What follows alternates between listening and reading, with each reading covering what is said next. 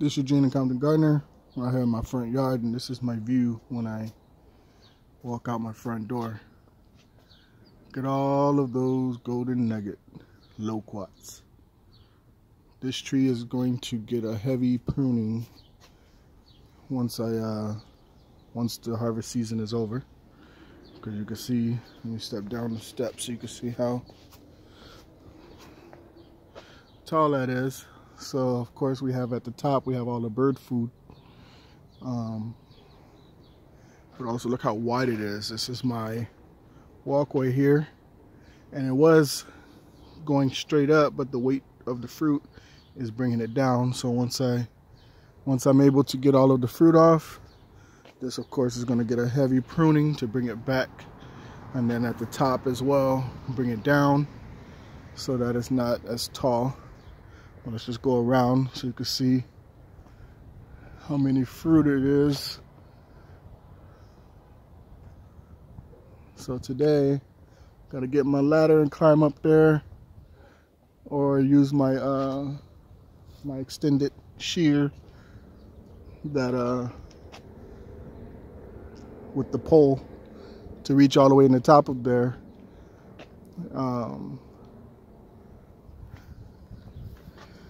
Ideally, because you see all of the fruit don't ripen at the same time, even on the same branch. So in the clusters here, you can see this cluster is all right.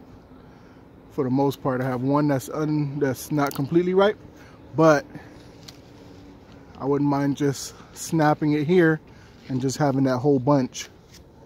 Bring that whole bunch in. Again here. And once they get yellow like this, that's pretty much as big as it's gonna get. Morning, Sissy.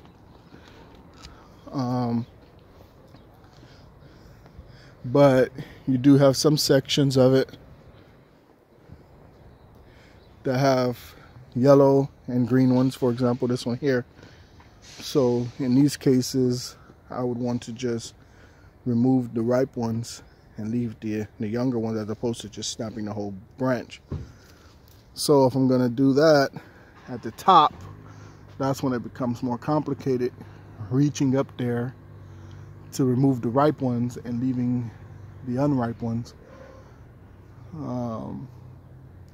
So sometimes late season, when I get tired of picking them individually, I'll just go ahead and snap the whole, or I should say trim the whole branch, and just harvest the ripe ones. Because the birds, you know, these birds, they always find the best ones. You can see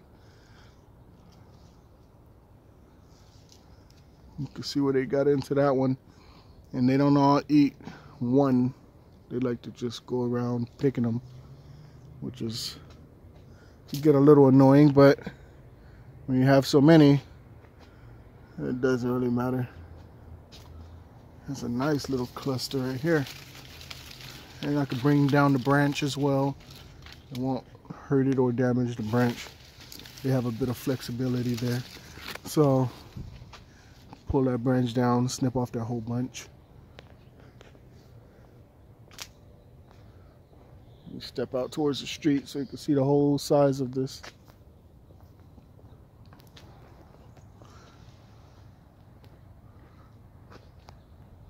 It's getting pretty massive. These trees could get up to, I've seen them at like 30, 35 feet.